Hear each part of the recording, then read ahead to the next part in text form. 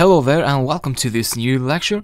In this lecture I'll show you how to set up Python in your computer. Specifically, these instructions are for Windows users. So if you are a Mac or a Linux user, you can skip this lecture.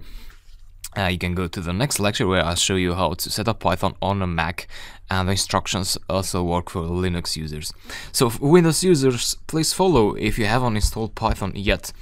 We're going to download and install Python and also try Python out. And so you go to python.org, that's the official Python website, and you go to downloads, and here you'll see the latest Python version. Currently this is 3.6.0. Just click that and save file. You also notice that there's also a version Python 2, so Python 2.7 to be exact. But Python 2 is not being supported anymore after 2020. So Python 2 is slowly retiring. So it's advisable to use Python 3. This one in here. Once you have downloaded the .exe file, just click it. Run. You can choose to install it in the default directory, but you can also do a customized installation if you want to change the directory. Anyway, make sure you have checked this option, add Python 3.6 to path. So I'm gonna go with the default installation process. And yeah, that was it. Setup was successful. You can close the window now, and we can go ahead and open Python. So how do we do that on Windows? Well, you can press the Windows key button. So we're talking about the Win key. By pressing it, you will be able to search on the Start button. Alternatively, you can simply go to the Start button, click it, and then type cmd. And then click on cmd.exe, and that will open the Windows command prompt. So this is like the terminal on Mac or Linux. On Mac and Linux it is referred to as the terminal. On Windows it is referred to as the command prompt or the command line. To open Python, all you have to do is type in Python, and that will open an interactive session of Python. And an interactive session is best for testing out. So here you can write lines of code one by one like that, and you promptly get the results in here. So this is why we call it interactive. But you cannot, it's not very appropriate to write multiple lines of code. So let's say you have a program that has 10 lines of code, and in that case you'd want to write those lines in a file, in a Python file, but we will cover that later. This is the interactive shell. This is good for testing.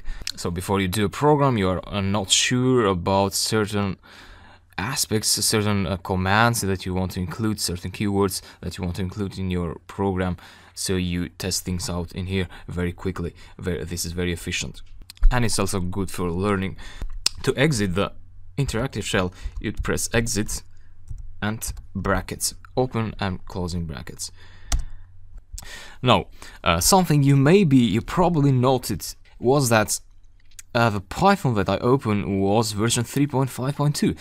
But why is that? Because I installed Python 3.6 in here, 3.6. So why did I get Python 3.5.2? Well, the answer is that I already had Python 3.5.2 installed on my Windows.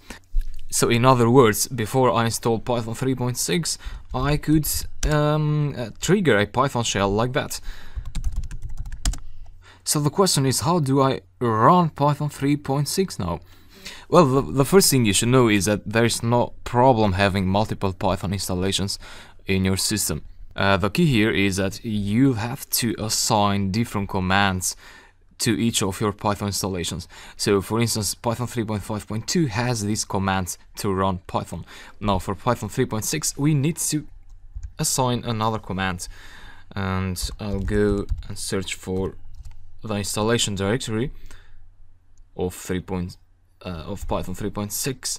so open that, and now Windows, when you search for Python, when you enter the Python command here, Windows is looking at the path variable, the Windows path variable, and it's searching for this type of command Python, but this was already occupied by another, so by Python 3.5.2. that's why it triggers Python 3.5.2. So in that case you may want to do a trick here. Let's say do Python 36 and restart the command prompt, and then run again Python 36, and you get Python 36. So that's a trick. And again, of course, you can do operations here and so on. Of course, you still have Python 3.5. At least I have Python 3.5. Maybe you don't, because you didn't have any Python installed just yet. So that's the idea. On your system, if you install Python for the first time, if you install Python 3.4.6, you'll be able to execute Python with this command, Python. If you had an existing Python installation and you install a new one, no problem, you can run Python 36 like I did. I hope this was clear, and I hope you are up and running now with Python, and I'll talk to you in the next lectures.